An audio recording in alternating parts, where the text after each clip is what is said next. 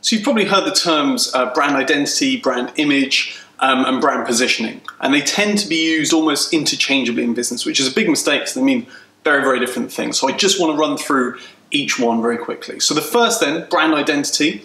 Your brand identity is essentially how you want to be perceived by your target audience. And it's made up of 100,000 different things, everything from your color palette to your typeface, to your customer service policy, to your social media activity, to your organizational values. It's everything that impacts every moment of every customer experience with your brand.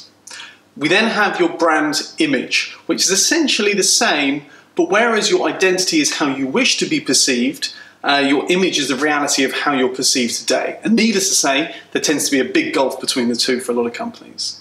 Then we have your brand positioning, which essentially takes certain aspects of your brand identity and really emphasizes them for a given audience. So most companies might target slightly different audiences. So your positioning just means that you amplify certain characteristics and you might downplay others. Not contradict, but just downplay. So for example, let's imagine that Apple want to target the business community.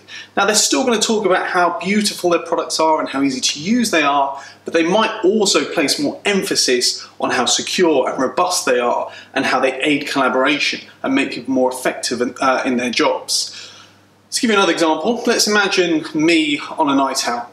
So my intended brand identity might be that of a smooth, sophisticated Ryan Gosling lookalike. My brand positioning for that evening might be, you know what, I'm not as young as I once was, but I can still be cool, still be down with the kids, I can still bring out fun Dan for a few hours.